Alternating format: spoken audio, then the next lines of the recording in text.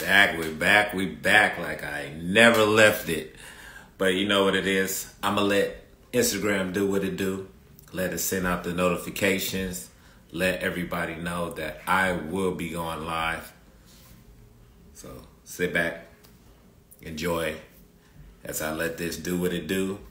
And my special guest will be joining soon, but I'ma let Instagram start sending out its notifications, build our audience before I sit down with this amazing guy and chop it up.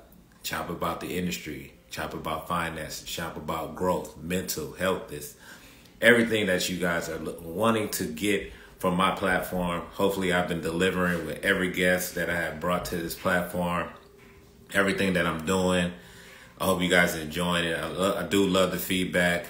I appreciate all my followers. I know I'm not 20K, 50K, 100K, but I truly am thankful for the people that have watched my platform, joined in, shared comments, shared DMs with me, asked me about my journey, obviously about, the people that have been on my show, to send them the videos where they can go and watch the videos. You can watch the full version of this on my YouTube channel, which is the same, TalkUrBarberShit. So, welcome, subscribe, shoot it out, let everybody know this is what it is. But I see my boy on, so I'm going to send him the invitation to jump so we can jump right into this and get it going.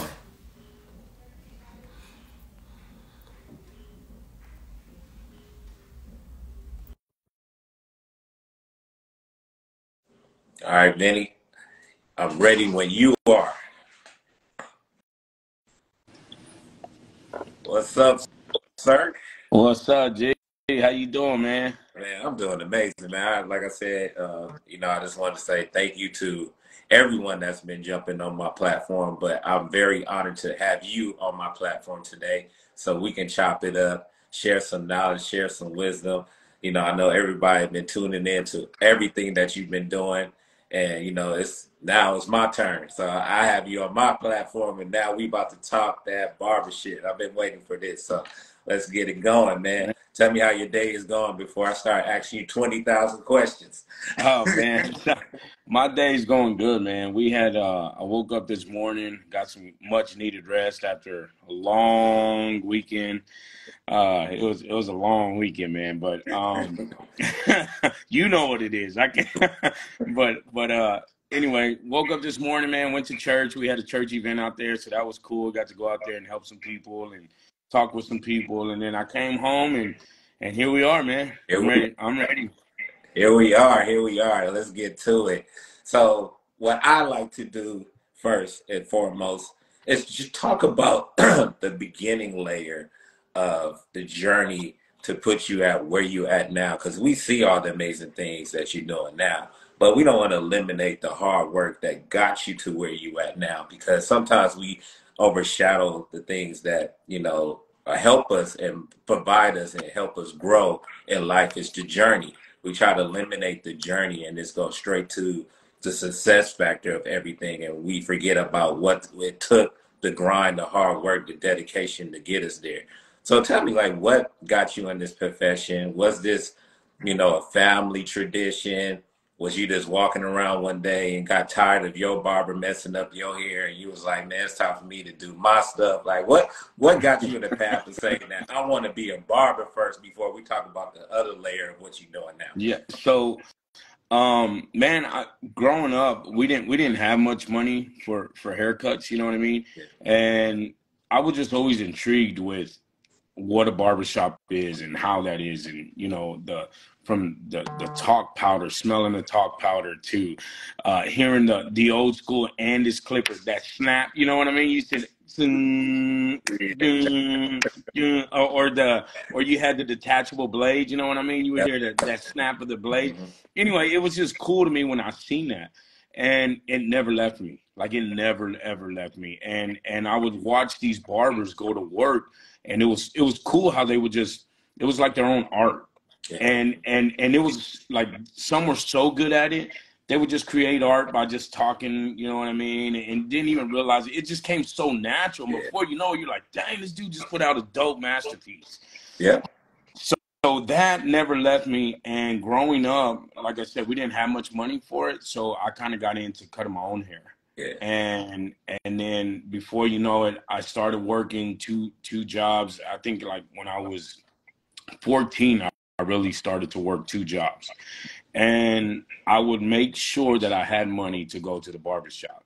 And once I was in the shop, man, I never wanted to leave. I never ever wanted to leave, and it was cool. It felt safe. It was like I was hanging out with men. You know what I mean? As a kid, it was just this. It was the common denominator that no matter what color you were, no matter what demographic you lived in, no matter, it was a common denominator where everybody, that was your safe place. You know what I'm saying? And so that's how I got into it, man. I would pay for my own haircuts, and I would get a haircut on, let me see, Monday, Wednesday, and Friday. Yeah. I would go every other day because I never wanted to look like I needed a haircut or I had a haircut. Right. So I always just wanted to stay fresh, man. And so needless to say, that's how I got into it, man. And as the years progressed, finally, you know, which we'll get into that, we'll uncover that. But I opened up my own barbershop. But yeah, that's how it started, man. Wow. Pretty cool. It's funny that you say that, you know, just going to the shop and, you know, around our era, was a lot of more elderly guys. You know, you saw a couple young cats, but it was more seasoned vets of barbers in there. And then you will see them, like some will have like they coke in their hand while they cutting, or they cigarette, and you know, just and just like fine tuning some cuts, and you just be like, how you like you talking, drinking, cutting my hair at the same time, and I'm still walking out of there fresh. And you know, for me, the journey was, you know, my dad used to cut my hair, and then after a while, you know, I used to come with him and show him like pictures and stuff, or you know. Or we'd be watching a movie together, and I'd be like, Dad, I want that cut. Can you do that? And after a while, I could see the moment in his face when he was like, okay, it's time for me to take him to a barbershop. And then, you know, I transitioned, and we went to the barbershop for a while. And then at the point when, you know, the prices started increasing, it was like, okay, so you got to do some allowance around the house, or you got to get you a job to get them cuts that you want. Yeah, for sure. Yeah, I went my first haircut. I remember it clear, man. I was with my dad, and to be real with you, check this out. True story, bro. When I went in, I don't know why I freaked out. I mean, I flipped, and they had to hold me down.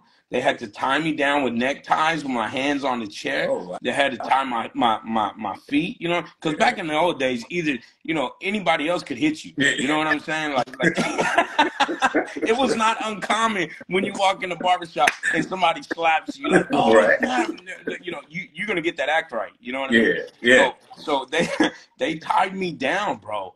And I was going crazy. I don't know why. I think it was like the whole buzz of the Clippers, some man coming at you with these shears and stuff. You know, I guess that's what freaked me out. But man, I'm telling you, like they legit had to tie me down. And what's crazy, G? After that, bro, didn't move.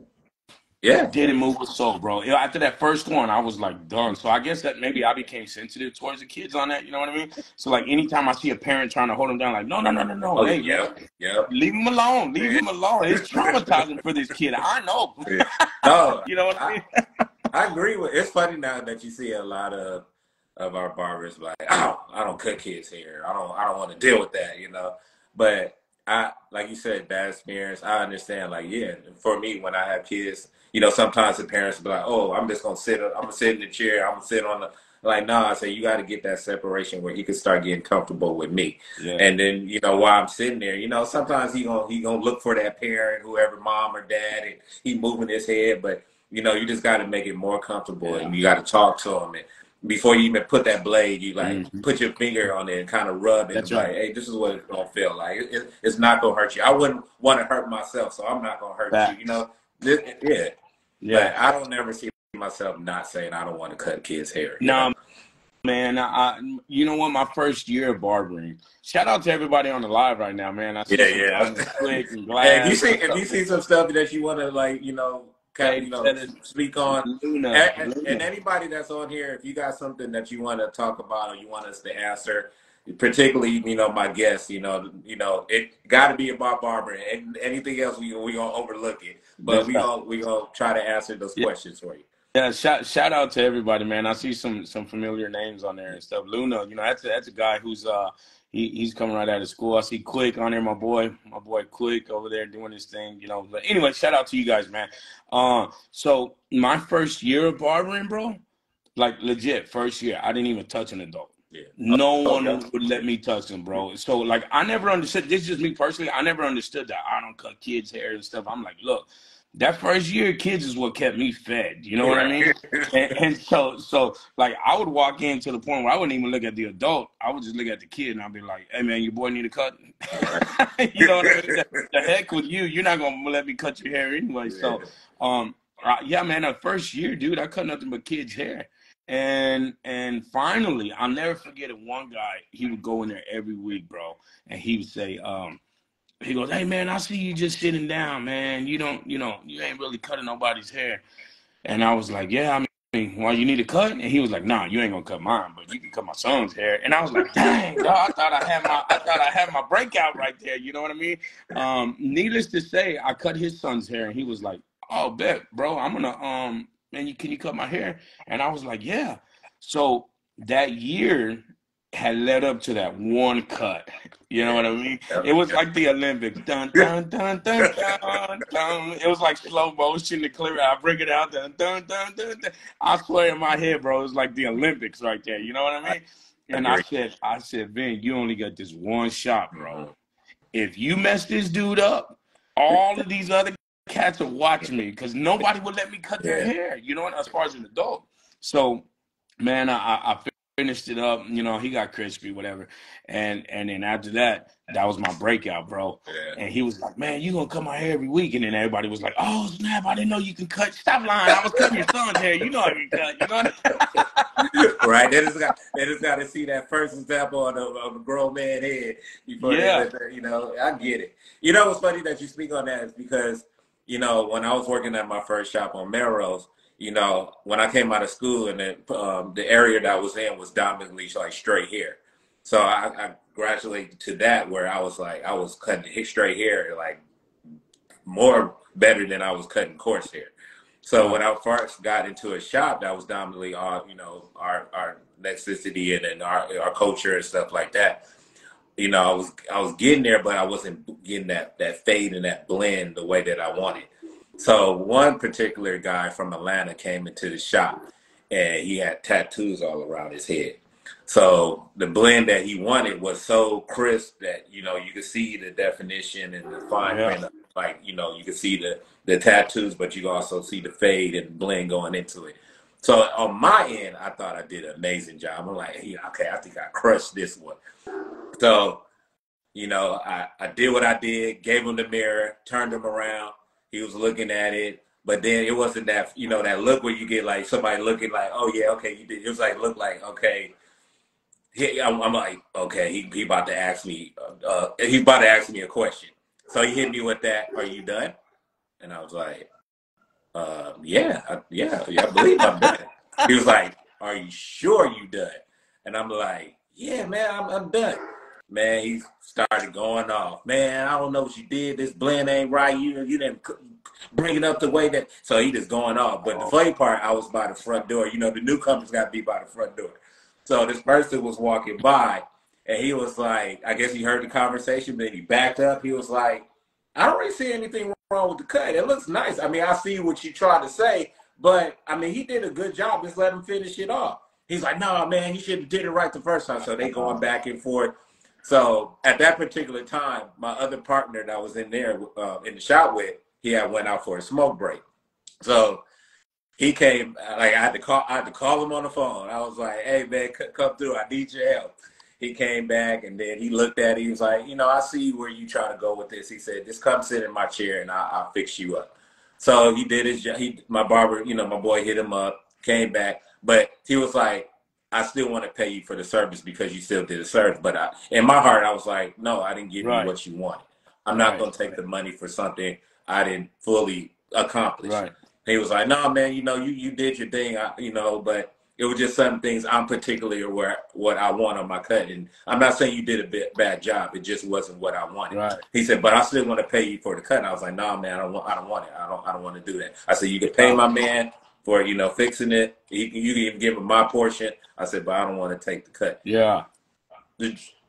Finish that conversation. I just want to say, was it ever a moment where you did something where you was like, oh, I don't know, that this might not be, Yes. you know, for me, you know? Yeah. So when I was coming up, and like in I grew up around a lot of predominantly black people, you know what I mean, and obviously a lot of Latinos. So we didn't really have like, I mean, we had straight hair, but it was different from the white Caucasian hair. You know what I'm saying?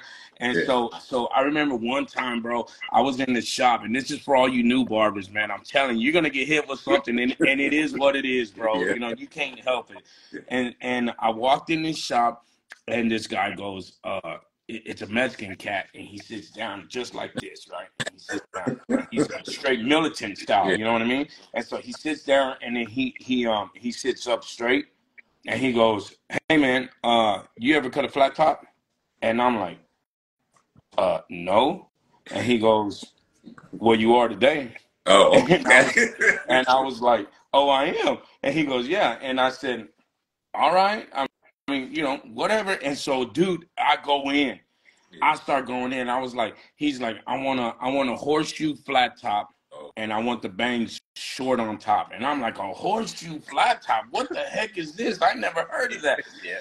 Dude, I went in on his head, and I'm not kidding you, man. And I cut him for like about almost 2 hours, bro. 2 hours, and he didn't even move. He stayed like that the whole time for like 2 hours, and I'm like, oh my gosh, this is gonna be horrible. This is gonna suck. This is gonna be bad. And it was, by the way, it was a horrible haircut. You know what I mean? And the owner came over, and he was like, look, man, let me show you how to cut it. And so he taught me how to cut a flat top. And the guy says, look, man, I'm still gonna pay you. And I was like, look, bro, no, it could be better. I know it could be better. He said, well, if it can be better, then you can do it better. And that's exactly, straight up, that's exactly how this guy got me into learning how to cut a flat top. He went every single week, bro, for like 2 years straight.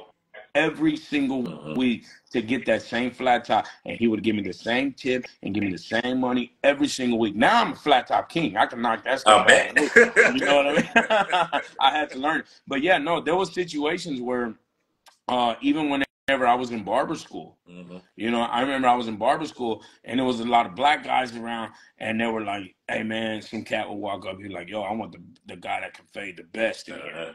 You know what I mean? And I'm like, well, whatever. It ain't me. You know what I mean? I know it's not me. I don't care. You know, and so I just kind of sit back and watch him walk by me. Well, after so many reps, you know, I started to get pretty decent. And then this guy comes in, and he says, I'll never forget this one till he walks in. He's like, yo, I want the best guy you got in here. And they go, DeLeon, come on. And I'm there. I'm like, what's up, man? He goes, this guy wants a haircut from you. I'm like, well, he's got to wait. I got like 6 of them. You know what I mean? Because in barber school, what I was doing in barber school, I was homeless in barber school. Okay. So yeah. So what I would do is I would tell the customer, hey, look, if you want me to cut your hair, pay the school. I think at that time they were charging like $2. You know what I mean? Wow. I would say, pay the school there. That's right. That's right. And give me the 5. And then if you like it, then come back, and then I'll charge you 10, and you give the school there $2. You know what I mean? So that's how I would make my money while I was sleeping in my truck. So each client mattered to me, even in barber school, you know? So I started cutting this guy's hair, and they go, DeLeon, this cat wants you to cut his hair. I'm like, all right, bet. I'll get with you, bro. I got like 5, 6 people. And he was like, this is the best you got in this school? And I just kind of looked at him like, I mean, I don't care if you want to cut or not, bro. I got 5 other ones to me. You know, I'm thinking that in my head. And so he's like, nah, man, he ain't gonna cut my hair, man. I want a brother to cut my hair. I'm like, well, whatever. I don't care. Hair's hair to me. I don't care. You're like, go ahead, man. So he goes and sits in this other guy's chair, black dude's chair, right? Check this out, bro. This kid plugged him, dude. Like, plugged him hard. Like, bah, got him right there on the top. And I'm like, oh, snap. The instructor goes over there, and he says, DeLeon. And I know these barber students can relate to this, bro, because because they were like, yo, DeLeon, do you think you can fix Fix it? it. And I was like, fix what? They said, the guy that, you know, that I told you to cut his hair. I said, oh, you want the one I went to the other guy? He was like, yeah. I was like, nah, I ain't fixing it. Nah, nah, I ain't putting my name on that. Hey, he didn't want to sit in my chair. I'm not gonna fix. I thought I was, you know, I was a little Yeah. cocky then. You know what I mean? I got 6 people in line. You know what I mean? So needless to say, he walks over there to me, and he's like, say, what did he say? Say, SA. This is. He told me in Texas, he goes, say SA, and I looked up, you know, because I'm short. I looked up, I said, what's up, man? He goes, you gonna fix me up, man? That clown over there messed up my hair. And I said, well, I don't cut behind clowns. And I told him that. And I said, if you want me to fix it, you got to come back next week. Needless to say, that guy's still one of my clients to today, bro.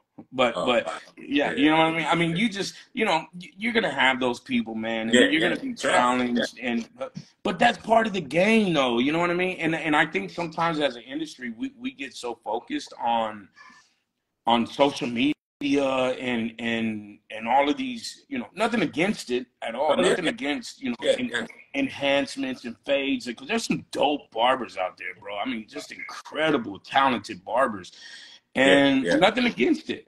But at the same time, what about the ones that aren't as good yet, or the ones that don't know how to do those enhancements, or, you know, all of that stuff? So I think, like, that's why I spend a lot of time focusing on the principles of barbering and basics and business, and because those principles, man, are what's going to help you build and grow. You know what I mean? And so, but yeah, no, there's been plenty of times where I was scared behind the chair, dude, and I was like, oh no, what am I going to do? You know what I mean? Now I don't care. It doesn't matter now. I'm mess you up.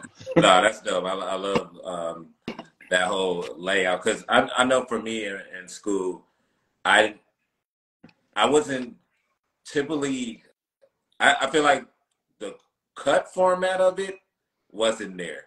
Like the educational part, you know, just sitting there reading your book and kind of like watching videos of, you know, 360 Jeezy and all that stuff. They would play that throughout the day, and, you know, constantly our instructor would come by, tell us to pick out our book, and then we'll go over certain details and stuff. But the cutting format was just repetition of like people just walking in and you trying to figure it out. You know, you had your certain barbers in there that really, you know, knew how to cut and to kind of would like help out other barbers and stuff like that. But far as like a real layer structure of like how that I feel, I don't know, you know, I won't say like all institutes are like that, depending on, you know, where you go, but I feel like the educational format, but like real structured teaching, like how to really cut all formats of hair is really lacking. It's lacking. And you know what? I'll be the first to say it. Look at most schools haven't formally taught us how to cut most. Yeah, there you go, right there. They took the words out of my mouth, bro. Like, because it's very disappointing as a shop owner. Because I have a lot of people DM me and they're like, bro, I can't find a good shop. And then I have a lot of barber owners telling me like, man, I can't find good barbers. Right. Well, what is the common denominator? The common denominator is the school. We all come from that same school. So, and I'll be the first to say it, schools are failing us big time, bro. Schools are failing us like bad, because in the school systems, for those who don't know, the school system is, it's a lick, man. It's a quick lick, bro. It really is. So it's like, hey, you can come in and I'm gonna put you on government funding, and whether you stay or not, I'm gonna get my $15,000. Right. And then every 2 weeks we're gonna have an open enrollment with hopes that you do drop out, because I'm still gonna get paid. And even if you do finish, it's only like the real actual education is like 10, 12,000. So I bust a lick on 3,000 off of you anyway. You know what I mean? So it's a quick hustle. So they're just like, yo, get your theory done. Make sure you sit down and you pass this test. And here's a kit. Good luck. That's what it felt like. You know what I mean? And I remember in barber school one time, my instructor told me this. He said, this barber school is going to be, it's either going to be the best thing for you or the hardest thing in your life for you. And I'll never forget that. And then I was like, the best thing or the hardest thing for me? The hardest thing was going through the barber school. I'm telling you, man, that place was crazy, bro. Hey, check this out. Real talk. I'll share a story with you guys, man.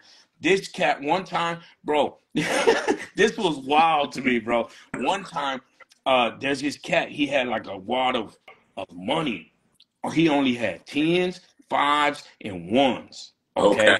Okay. 10 fives and one. He didn't have no 20s. He didn't have no hundreds. He didn't have no 50s. He 10 fives and one. And he had a knot. Like when I tell you a knot, a knot. And I was like, oh my gosh, this dude got a lot of bread on him. Well, of course, there's a lot of felons in there, convicted felons, 3 strikes, you're out. You know, they're getting out. They're trying to get the license and whatnot. Well, come to find out, I'm getting ready to leave for lunch one day. Actually, I wasn't leaving for lunch. I didn't leave for lunch until I seen his activity. And he just kept looking around. And, you know, there's mirrors everywhere. So I learned how to use mirrors to look at people. You know what I'm saying? And he's paranoid, bro. He's paranoid. Hey, well, it's funny because I bet you some of these students are going to be like, oh, snap, I seen a guy like that too. But check this out. He says, he starts looking around, and I start looking around. I'm not even doing nothing, but I start looking around now. I'm like, man, what's going on? You know, and I'm looking everywhere. Well, check it out, bro. I was like, nah, something's about to go down, bro. So I got in line. There was a line to clock out to go to lunch. And right when I clocked out and I went out through the door, bro, no kidding. Texas Rangers come in, bro. They kick in all the doors. They come down from the ceiling in the back, on the roof. There's undercovers in there. They're pulling out guns. Everybody on the ground. And I noticed in the mirror, this guy was 2 people behind me. Whenever I was clocking out, he was 2 people behind me. And I was like, oh, snap. I dipped, bro. I dipped. I got in my truck. And the thing is I had a background in construction. Okay. So my background of construction, I dressed always with like a polo shirt with just some nice jeans, you know, because we were always in and out of meetings and I always had work boots. But they always tell me that I look like an undercover cop. And I was like, that's not good, bro. Don't say that in the school. Like, you know what I mean? This is not good in the school. So anyway, Texas Rangers come out. So these cats now, because I left when I left, they thought that I was part of the Rangers, bro. Wow. And after that, forget about it. I had like this black cloud over my head the rest of the time in school. So they didn't want to teach me. They didn't want me around. They legit, like, I got in like 3 or 4 fights in barber school, bro, because they thought I was an undercover cop. That's crazy. Wow. So Texas is wild, bro. Texas is like the wild, wild west over here, bro. But my point is to all of that is that the schools, though, by the time I graduated barber college, when I enrolled, there was only I think 102 students. By the time I graduated, bro, they were up to like 450 students. They had open enrollment every 2 weeks. There's no way an instructor can handle those many people, you know, that many classes and stuff. So still to the day, I mean, they're just becoming a little bit more aware, but I don't think it's because of the barber school. Me personally, I think it's because videos like this and lives and YouTube and access to learning and having education. You know what I'm saying? But there's a lot of owners that are saddened, and there's a lot of barbers that are saddened, and they're very disappointed because when they get into your shop, especially like a shop that's moving and grooving, you know, a shop that's a well-oiled machine, it's hard, and they feel very intimidated to not want to cut hair in that shop because they feel like they're not ready. And that's what sucks, bro. That, like, for me, that sucks because I remember being that guy. Like, man, am I going to be good enough? Am I not? And most of the time, it's not that the barber's not talented or they can't catch on, because barbering is a beautiful thing. But I think a lot of it is because they're just not taking the time. People are not taking the time with these guys and really teaching them. And so students get discouraged. You know what I mean? So that's my piece. I agree with you 100%. Because I know that, you know, you can go to an establishment that nowadays, you know, you have a lot of shops that's like, you know, revamping themselves or opening like new barbershops that's just opening up. So someone that's coming out of, you know, institute or school is not like, you know, really confident or structured a certain way. You know, they could be put on probation just by the way they move. You know, they're moving in the shop and go, okay, he's not catching on. Or, you know, I have a reputation that I want to put out here as far as my establishment of my shop. If he's not cutting and I'm getting a lot of complaints and people are not satisfied, I can't have him in my shop. So Right. that can steer you away from like, damn, you know, I went to school, I did everything I had to do. Now I'm going to the shop and they tell me that they don't want me. You know? Yeah. Yeah. Yeah. You feel stuck. You Yeah. know what I mean? And I really feel bad for barbers like that are up and coming because, Yeah. you know, there's a lot of barbers. I mean, I went from construction into barbering. Yeah. And I was self-taught before I even got into the school. You know what I'm saying? So luckily I had somewhat of an experience, but most barbers, like, you know, they're practicing on their little cousin or Yeah. their brother, you know, and they're messing them up in the garage. You know how we do it, bro. You know what I mean? Like, let's be real. We mess up everybody until we learn. You know what I'm saying? And so, but most people that aren't doing that, man, it's hard for them, man, and I guess that's why, like, whenever I try to speak to people or I try to, you know, do a content or live, like, I try to help people to understand, like, man, number one, I can relate, you know what I'm saying? I can relate, and number two, it wasn't always as good as it is with me, Yeah. you know what I'm saying? Like, it's totally okay during your transition to not know how to cut hair or to not know business or to not know fades, and like that's totally part Yeah. of it, you know what I mean? So I guess whenever I speak to people, I try to give them hope, you know what I mean, and let them know, like, look, man, just because you're seeing this on Instagram, bro, not too long ago I was with you guys, you know what I'm saying? So it's like, you know, I understand it, man. So yeah, it's rough. Um, let's jump into it. Yeah, Like, man. you know, you you have your own establishment. How long have you have you know, you've been in business as an owner before, you know, you transitioned from a barber to an owner? Like, how rapidly did that happen for you when So you said, okay, it's time for me to open up my own spot and, you know, do my own thing and teach the better format, if that was your mindset, like, you know, to give, you know, people like myself, because you want the crew that kind of have the same mindset as you, have that ambition to keep growing and, you know, putting out good energy in the world. So when all this took place, what was that day when you sat down and you looked at that blueprint? It's like, this is what I want to build. so I was shout out to D'Angelo, man. That's one of our barbers right here around the corner, man. He's a shop owner, great guy, man, great guy. But it started for me. I was in 2010. I graduated barber school here in Texas, and I was cutting hair, and then I went and started to work at a place called the Art of Shaving. The Art of Shaving was a higher end scale type of barbering Mhm. that I didn't even know existed. You know what I mean? And Yeah. so when I went to the Art of Shaving, I was like, man, this is something that I can bring to the neighborhood. And I noticed the neighbor when I would get off of work from the Art of Shaving, I was cutting hair all night Yeah. at the house. You know what I mean? So I was like, if I can get that concept from like high end barbering in the neighborhood, but not in the hood, and I can be the middleman, I think I got something. You Yeah. know what I mean? And so I was around construction. I was around a lot of suits. I was around a lot of people that, you know, that corporate America, you know what I'm saying? And so I said, man, these people don't want to go in the hood. And the hood don't want to go over there where it's just that much money. You know what I mean? So I was like, if I can save the rich a little bit money, but I can upgrade the hood a little bit more for a little bit more money, then we can really roll this thing.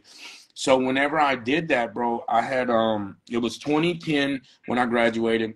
I started cutting at the Art of Shaving, I think like at 2012, and then I became the regional trainer. And I was like, you know what? I can't do this no more at the Art of Shaving. It's too much demand on me in the neighborhood. You know what I mean? So I quit on them and I went to the neighborhood, and then I got married in 2013. And when I got married in 2013, I was like, dude, I don't want to do this construction stuff no more.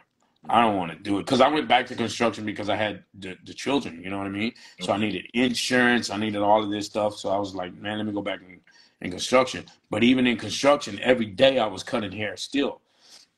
And so I said in 2017, I was like, you know what? I'm gonna pull the trigger. And 2017, bro, is whenever I did it. So it took me like 7 years from when I graduated high school to 2017 to really come up with that plan and execute it. Now, mind you, I didn't have money to execute it. I didn't have credit. I mean, I was homeless, so I had lost everything. You know what I mean? So whenever I got started in the, like, actually opening a barbershop, bro, I didn't get in with a business plan. So if you guys are listening and you want to open up a shop, I didn't have a business plan. I didn't have savings. I didn't have a capital for it. I didn't have credit. I didn't have nothing. I had absolutely nothing, bro. I got in, I sold the landlord my resume, bro. My resume of construction. Yeah. I said, look, this piece of paper is my life, literally, here. Yeah. And I gave it to him. And so he read over my resume. And luckily I had a good resume. So what is the lesson that I'm trying to tell you guys is, if you're going to stick to something, stick with it and give it your all, and don't just walk out. Make sure that you actually learn something, or you grow for something. Like, even if the owner of the shop right now may not be the best thing, learn what not to do from that owner. Right. And cut hair and make money anyway. Yeah. You know what I'm saying? So luckily my resume was stable. It looked very, very stable. And so he called me up and he was like, come on, man, let's go. And 2017, when I opened up, bro, things just started happening, started falling in place with no money, with nothing, bro. I mean, people like in the neighborhood found out I opened up a shop. Yeah. That's just the other thing. If you're a new barber, create a clientele while you're in school, and those people will more than likely follow you. If you know you want to cut hair in a specific area, go and cater to that area before you get out of school and build up that clientele. So that way, when you do go out of school, it's easier for the client and not hard for them to go and give you money. You know what I'm saying? So that's what I would do. I would say, man, I'm planning on cutting hair here, so I'm just going to start cutting hair and establishing the clientele in the area where I planned on cutting hair. And those people over the years, bro, when they found out I opened up the shop, they were giving me barber chairs. They were giving me money. They would just give me money. They would, and so we used all of the things that were given to me to open up the shop, bro. And here's another thing for you guys. If you're a beginning barber looking to open up a shop, you don't need all the best things in the world. And go and try to find you a barber shop that was already existing, so that way you don't have to spend a lot of money opening one up. So, but yeah, it was about a 7-year transition, but that's whenever it really got started. That's when barbering really, like, I had to start learning, you know what I mean? I had to start learning commission and booth rent and taxes and savings and LLCs, S corps, C corps, DBAs. I mean, you name it, bro. I just had to start. And I'm gonna be honest with you guys on here, and forgive me if I'm vulnerable, but bro, I was like legit naive. I was ignorant to business, and I was clueless. And then this is the part that sucked, though, right? And then I'll shut up. The part that sucked is I was like, keep going. I was thinking to myself, dang, when I got in business and it was mine, I remembered every job that I hated, and the guy that I hated on the job, which was the boss.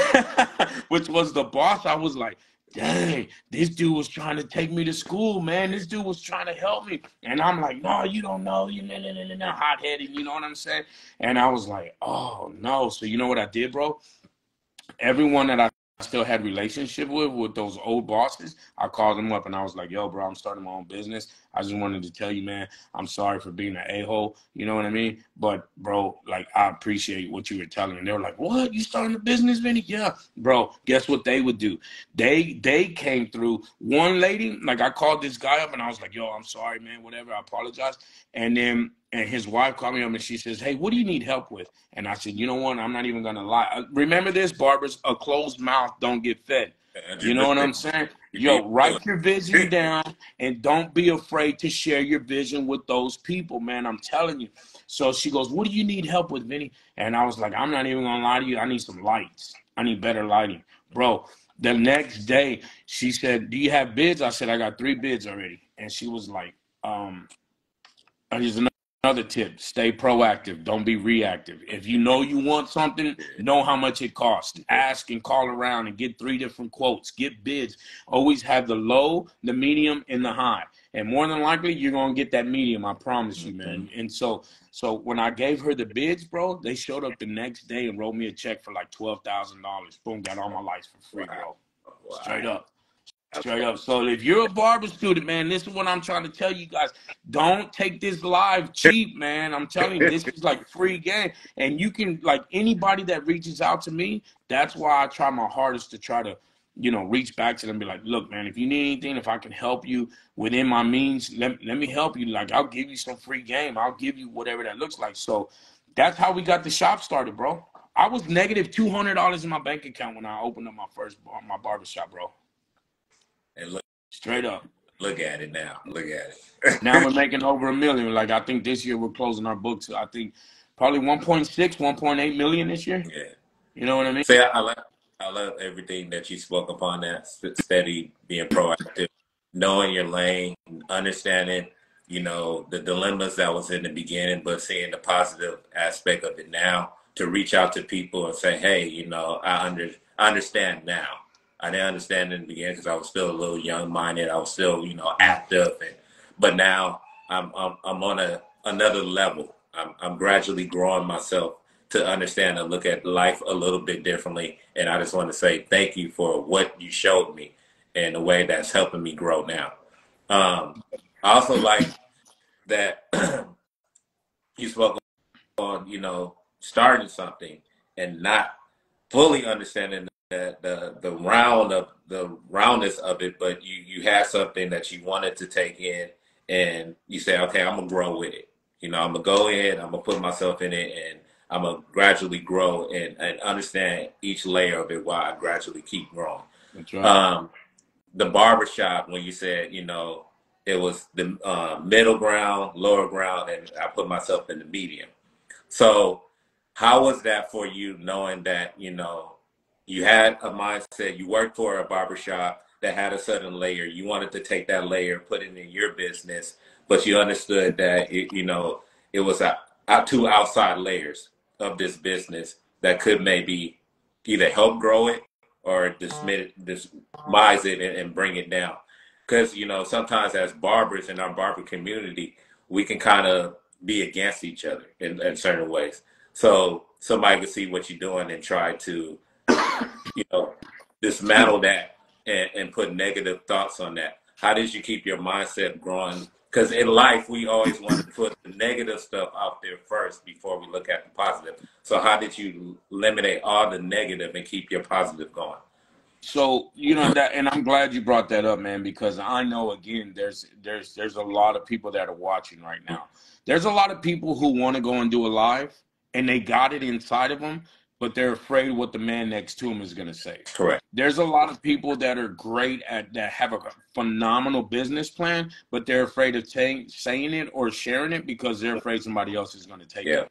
There's a lot of people who don't even realize right now that they're going to be great in the future because they're not opening their mouth and speaking and asking for help. You know what I'm saying? So, excuse me, it's a number of things. So what I did was I said, look, okay, when I was homeless, I'm like, I'm done. I mean, I'm at the bottom.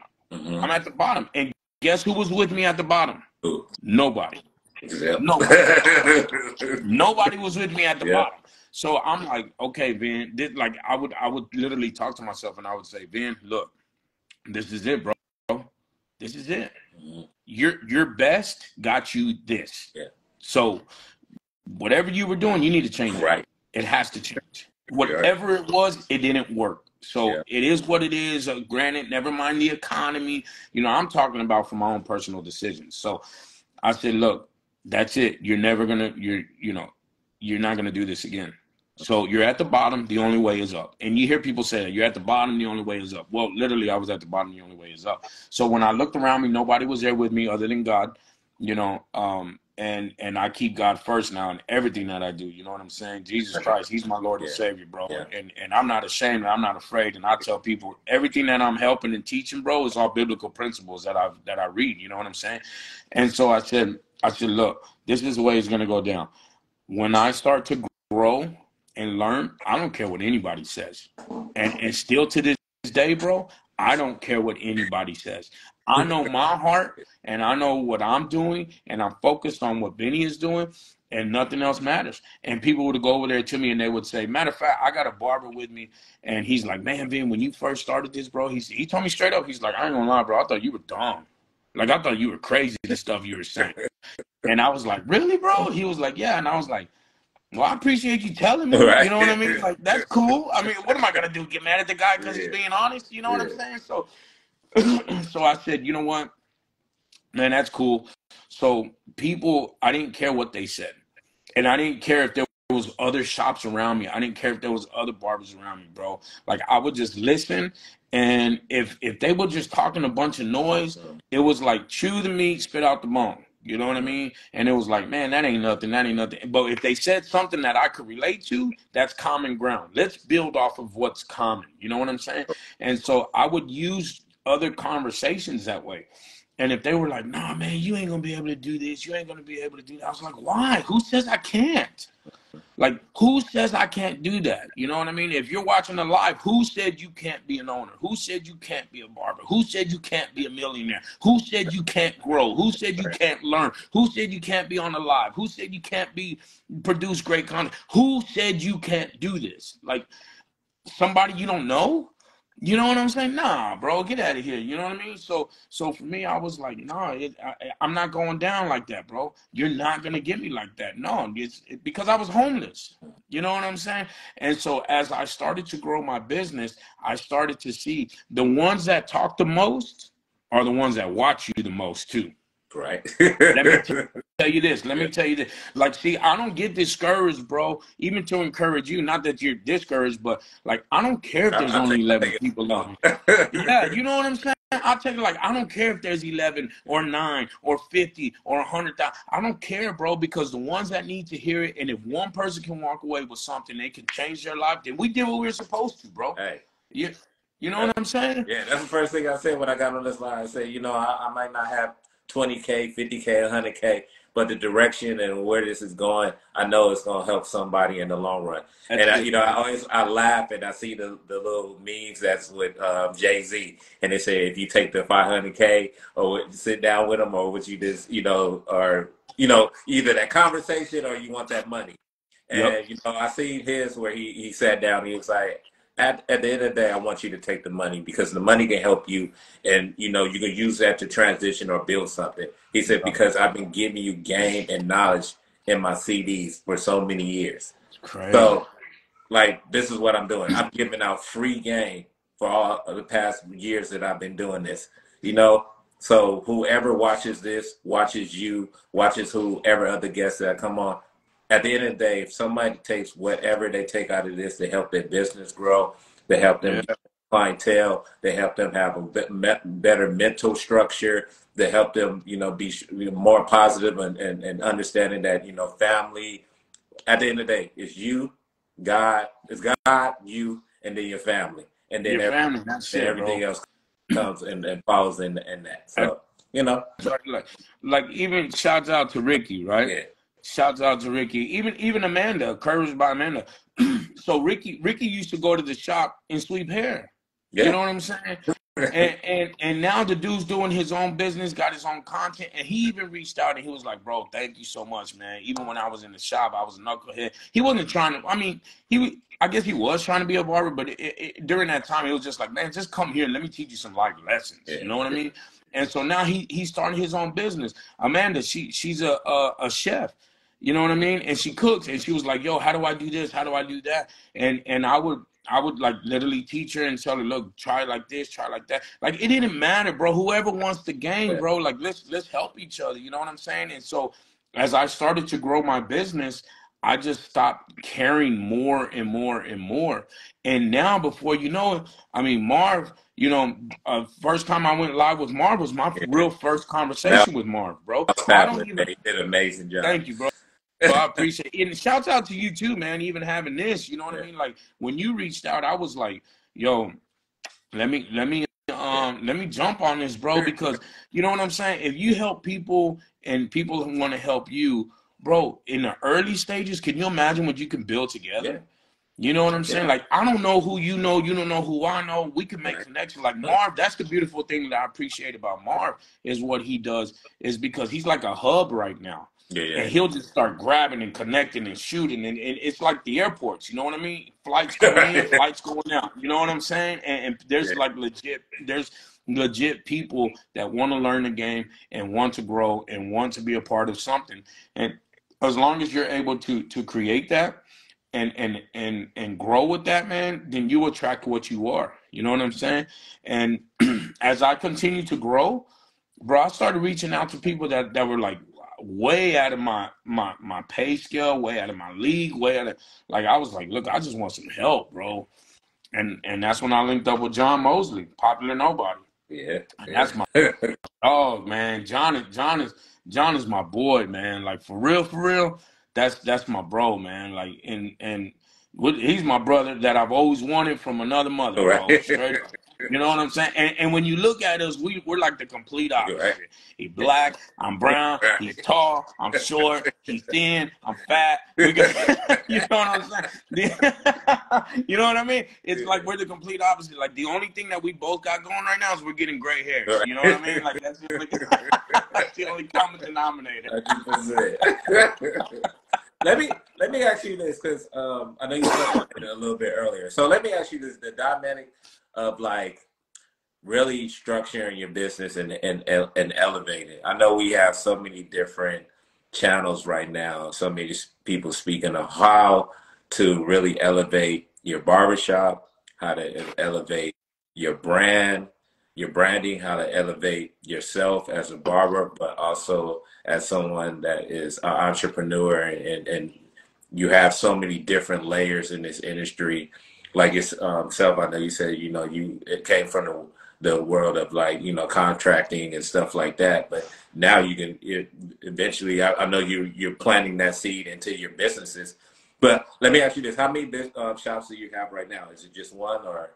It's just one. The one that I opened with, I wound up selling it, and so now I only have one. Okay, so now you could say you're a real estate man.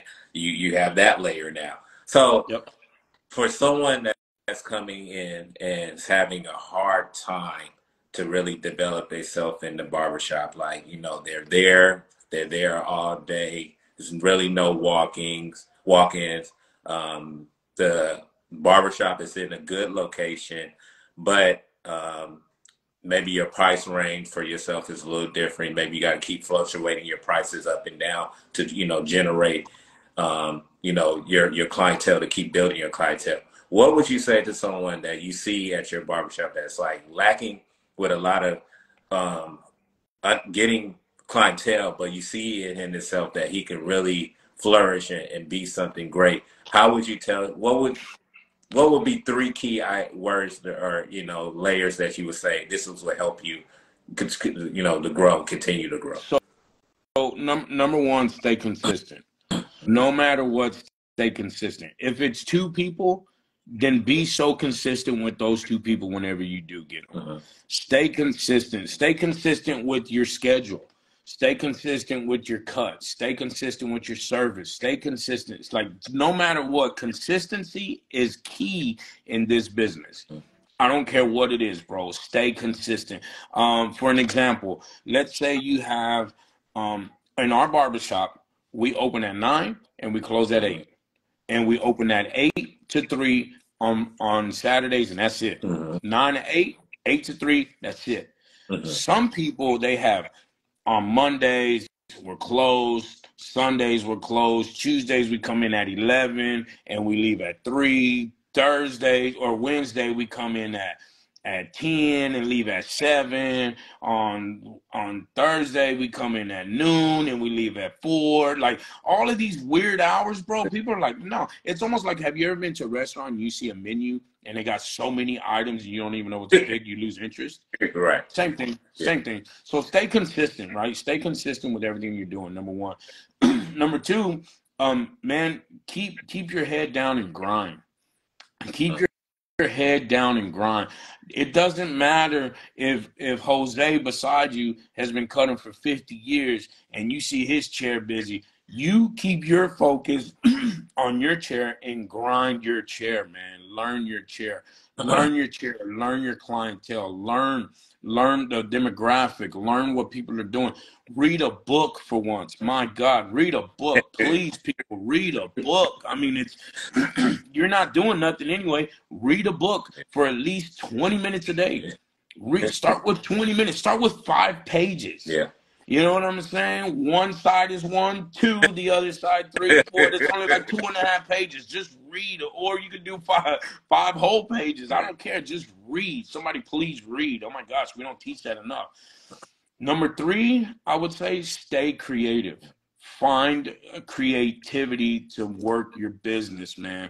If you're not consistent, okay, if you're not consistent, if you're not keeping your head down and staying in your lane and you lose creativity, bro, you're waiting for somebody else to do what you can do for yourself. And that's never going to happen. It's never going to happen. No one is just going to give you the key like the way we're trying to help give out the key now. You have to remain in those things. So again, consistency, keep your head down and grind, and then stay creative, bro. And if you can stay creative, like what I would do for an example is I would sit back and I would say, man, how come there's nothing but old men, like old senior citizens during the day?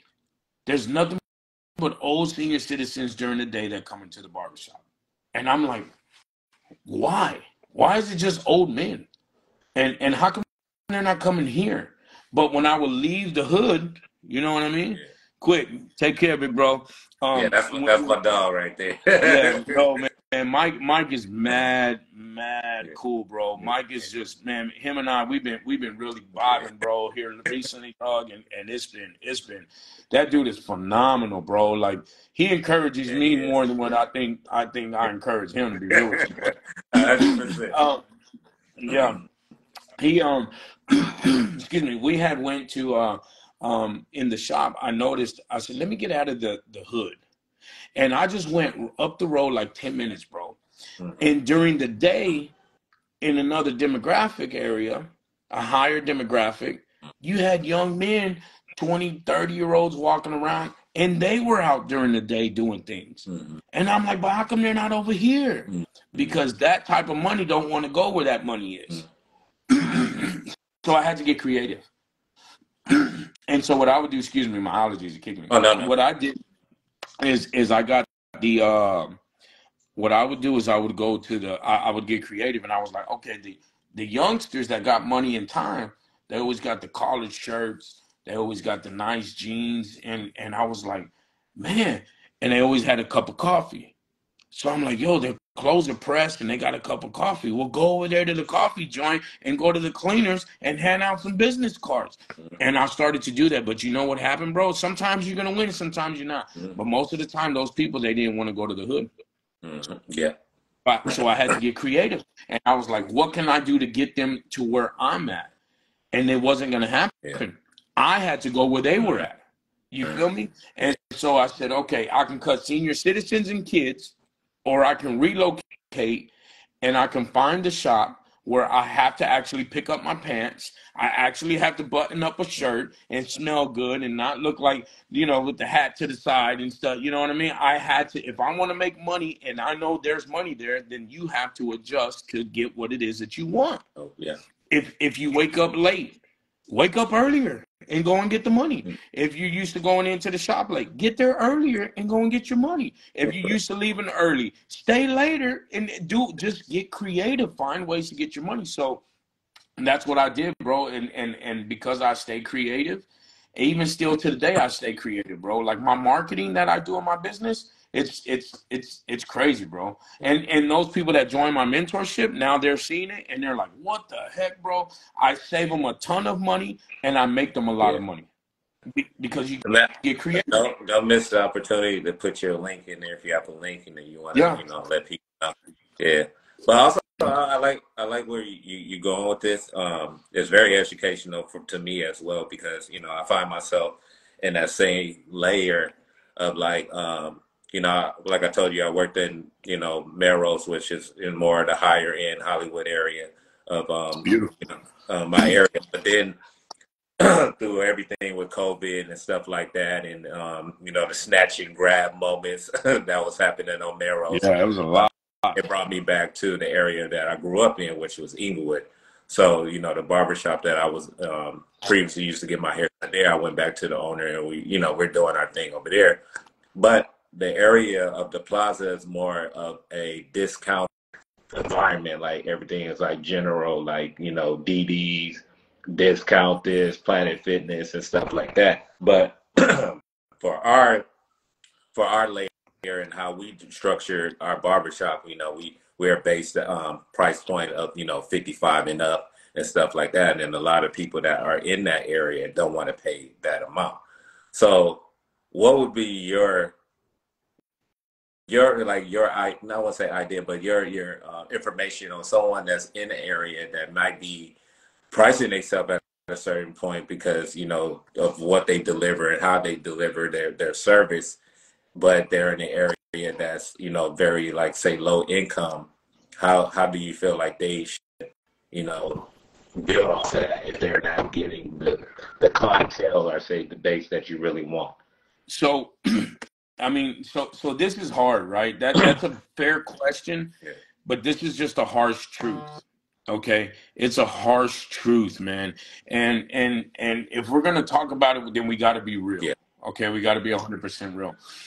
Typically, what's happening is the person that's overpricing themselves for their demographic is because they're not making enough money anyway. Uh-huh. And so what happens is you try to get old boy to make you the money that you were not being creative in getting.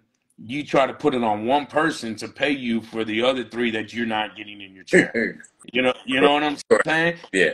And so what happens is now you look at it from the consumer standpoint, right? Like this is the business side where I mean you just put yourself always look at yourself, guys, as a consumer. How would you feel if you walked in and this Coke, you know, this Coke right here, you can go to the store and catch it for $1.25. Yeah. But I go into another store and it's hood. It's the most hood store with bars on it and everything. They're like, yo, that Coke's $7, bro. You're gonna be like, what? $7? It's $1 down the street. I don't care. But this is me. That's because you know you're not doing what you need to get the people in the door. So you're putting it, it's not fair for you to hit me in the mouth on a $6 Coke. You know what I mean? But I'm gonna let you continue that. But you know what's funny? That you say that because I just seen a meme just not too long ago, and it said you can buy a bottle of water at this location for, like you said, $1 something. You can go on, I think it was said a plane, and you gotta pay $6 or something. You go to another location, it might be $7. It said you just gotta change your location. That's it, bro. Yeah. That's it. So in a low income area, right? I mean, let's be real. Let's be 100% honest, bro. In a low income area, there's a lot of barbershops.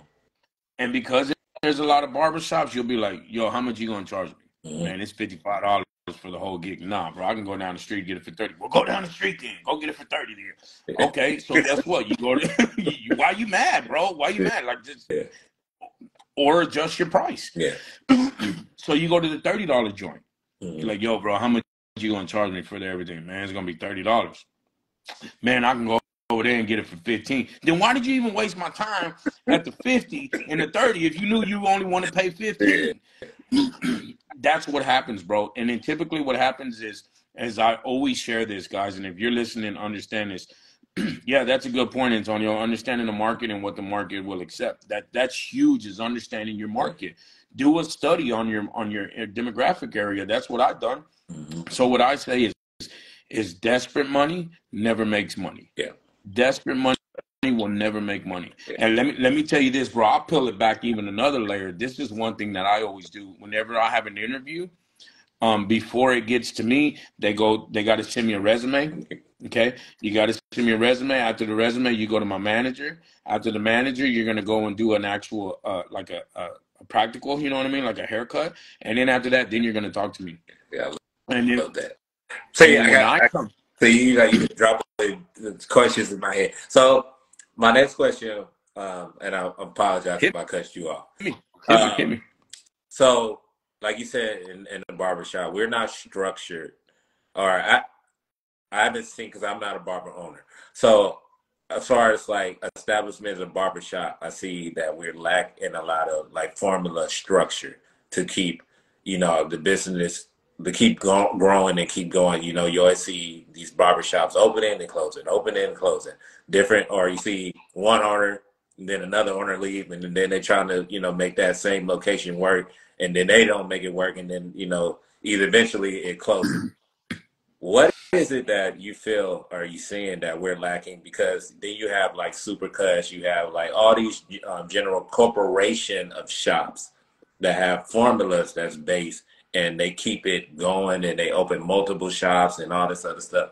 Why is it when it comes to us in the inner city that we can't capitalize the same way these other markets do? So that's a really good question, and believe it or not, I get asked that a lot, and especially in the mentorship program, there's a lot of shop owners that are saying, "Bro, how come I can't break this particular barrier? How come we're stuck here?" Well, I tell them it's because you haven't educated yourself on business. You just haven't educated yourself. You think you're trying to run a business off of the way the business was ran to you Mm-hmm. as a barber. They don't work that way. And the number one thing that we do is we have an owner operator mindset rather than an ownership mindset.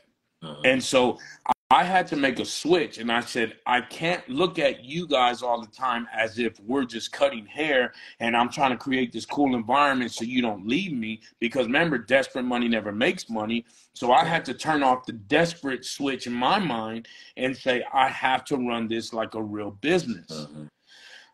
So I started to learn structure, resumes. I guarantee you, if you ask a barber right now, hey, do you have a resume? More than 80% of them are going to be like, no, I don't have a resume. What do you need to know? Look at my IG. Right. I don't care about your Instagram. I want to know about your resume. Yeah. That's just a little bit. So whenever I started to implement things like a resume, and then I started to implement pay structures, pay scales, and go ahead. So how would that work for a barber that doesn't, like, what is it that you look for on a resume? Like the question, because do you want a barber that said, okay, I worked at this spot, then I worked at this spot, then I worked at this spot? Like, what is it? Because I know for me in the corporate world, what I put, I didn't want to put so many different jobs. Like, I used to work a lot of retail. So when I went into the actual corporate part of it, I didn't want to put like, okay, I worked at Best Buy, I worked at Circuit City, I did all this. Like, I wanted to show that whatever I was going out for, that it lined up with that position that I wanted. So how would you look at a resume format of someone that you want to bring into your shop? So the first thing that I do, the reason why I'm asking you for a resume is I want to see if you got enough effort to even invest in yourself. Okay. So I peel that back before that layer. You know what I'm saying? So what I say is, if you don't even have enough effort to put into yourself to tell me a little bit about you on paper, why in the hell would I invest in you to come into my shop and take my time, my money, my efforts, and expect for me to, like, this is going to be an exchange? You know what I'm saying? That's not a fair exchange. So the resume, once I look at your resume, it lets me know, okay, you were smart enough, but now they got AI. You know what I'm saying? And so now these AI geniuses, all of a sudden, you know what I mean, have these dope resumes. So then I look at timelines. I want to know how long you were at a job. I want to know what you were doing at that job. And then I actually call up your references. I'm going to call your references, bro, because most of the time, people are always going to put people who they know on a resume. Right. And so even then I have questions to ask around that to let me know if this dude's lying or not. You know what I'm saying? Like, hey, how long did y'all work together, and you know, what kind of login system did you guys have whenever y'all were doing that? Because I'm looking to have a new login system. So, what would you do for like time cards, or what? How did you log your information? Okay, no problem. Click, lying, get out of here. You know what I'm saying? So, but if I didn't have these structures in place, my shop, and like most owners, like you're saying, there's always that turnaround.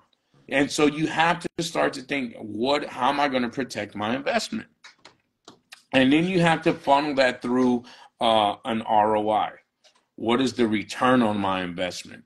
And how long is it going to take me to get that? So, like, let's say if UG came to work for me, right? You came to work for me, and you got through all of that stuff. I'm thinking now, okay, what's the return on this investment? Because I'm going to have to give him uniforms. He's going to be occupying my chair. He's going to have to be coming in. I know he's got a family. I know his schedule is going to fluctuate, all of these things. How long is it going to take me to make some money off of the time that the chair's been empty? You see what I'm saying? So if that chair has been empty 2 months, I need you to produce 2 months worth of income that I lost before I even get into the green. Yeah. So that's how I run my business. And so I sit back and I'll say, okay, I'm going to invest in him. I'm going to get him his cars. I'm going to get him his uniform. I'm going to put him on social media. I'm going to put him on the live. I'm going to get him on all of these things where people can book with him on a website, all of these things. I'm going to hook him up. And now I need to say, when am I going to get the return on my investment? I don't ride you. I'm not going to ride you. I'm not going to be like, I'm not a micromanager, me.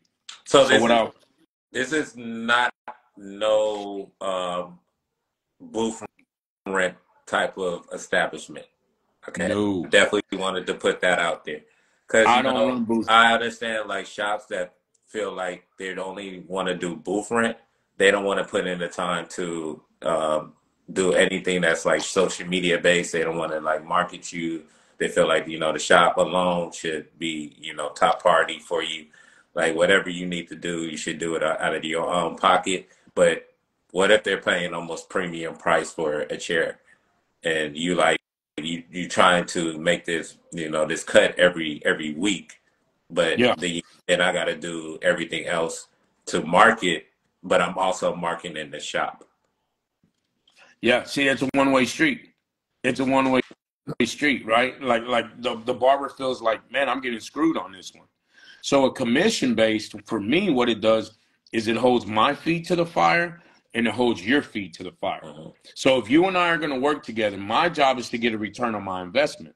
So in order for me to get a return on my investment, I need to do my part and market my shop and market you, so this way people can come in and you can get me back in the green. Once you start making money like that with no clientele, with no experience, or whatever the case may be, and you start seeing all of these other barbers around you working and they're getting it and they're grinding, either you're going to catch up with us or you're going to get left behind.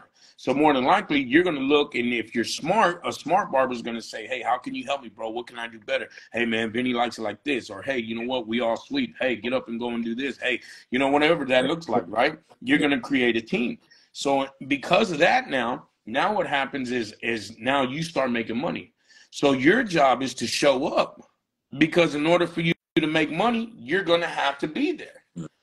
So when you show up and you make money, now I start to make money because I'm bringing in people in your chair. So commission based, it holds your feet to the fire and it holds my feet to the fire.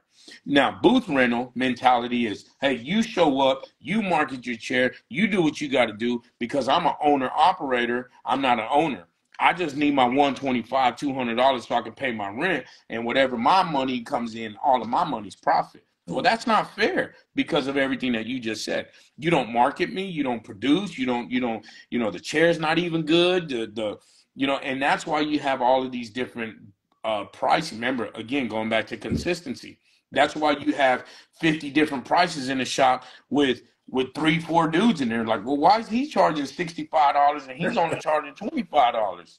And now the $25 looking at you sideways, and you're mad if you're charging the $65 at the cat that's 25 because he's cutting triple the heads.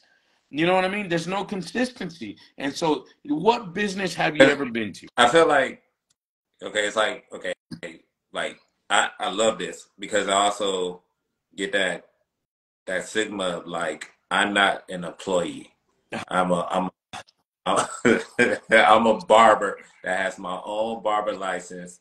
I come to your shop, but I'm my own boss. So how do you, where is that type of vibe and layer coming from? Like, So is it more? Do you feel like, does it fall in the category like for those that doing booth rent and they be like, okay, well, since you ain't marketing me and I'm just at your shop, I'm gonna pay you this, but then yeah, I'm my own boss.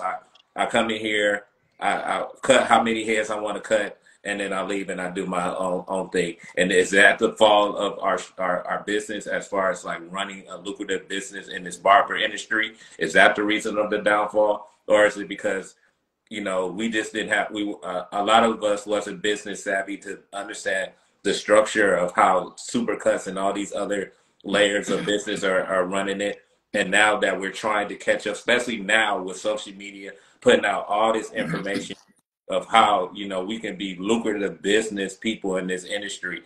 Is it funny like now it seems like we're trying to line up and catch up now? Yep. You answered your own Yeah. question. That's exactly what it is, bro. That's exactly what it is we're not educated. Like I said in the very beginning, you weren't educated. And then number two, people feel like they're entitled. You are not, listen, when you come into my shop, you are not entitled to come under my umbrella and think you're gonna run me. Yeah. That's how I got robbed. Right. Straight up. That's how I got robbed. Like legit, I got robbed by a barber that felt like he was his own boss. You know what I'm saying? And that's just why I get very passionate. Yeah, you can tell I sat up, right? Yeah, I get very passionate. Yeah, I'm about to bring it now, bro. Because here's the nonsense with that. Yeah. I'm my own boss. Why? Because you wake up. I'm my own boss. Why? Because you can leave because you go home. You feel like you're your own boss. Okay, let me ask you. You're your own boss. Do people congratulate you and pay you for wiping your ass? No. You're supposed to do that. You know what I'm saying? You don't get an award and a bonus for brushing your teeth. You're supposed to do that. So when you show up to work, you're supposed to come to work and you're supposed to work. And then when you leave, you're supposed to leave and go home. You don't get an award like, hey, attaboy, I'm glad you paid the rent this month. You're supposed to pay your rent. What are you talking about, bro? Like who entitled these fools to think like, yo, you're going to come in my shop? Again, ownership mindset, right? Let's talk ownership. If you walk into my shop, that is my barber shop. My name is on there. That's my S Corp. That's my EIN number. Those are my taxes. Those are everything in that shop is mine. You don't own that. Vinny owns that. When you walk in, guess what you want? You want a uniform that says Vinny's Barbershop. And because you want to come in here, that lets you know my shop is doing better than you as a barber. So if you come in, understand you're under my umbrella. My job is to help you, not control you. I'm not trying to control you. I'm trying to help you. But that's the mentality of people. They feel like, yo, you're trying to control me and this stuff. No, I'm not. I'm trying to help you. What your problem is that you're lazy, and because you don't want to be told what to do or how to do it or what to do to help you and grow in your future, now you think I'm your enemy. And so barbers, what they've done is I'm my own boss. No, you're not. You're not your own boss. You can't go anywhere. If you were your own boss, then you would have had your own shop. That's why the suites come in. Now you got the whole suite thing, right? Well, I'm my own boss. I'm going to go in my suite. Well, you go sit by yourself and go in whenever you want to and leave whenever you want to. Let's see how much money you're going to make. It's been wars on this. Like, you stepping in a whole different pool right now. Hey, but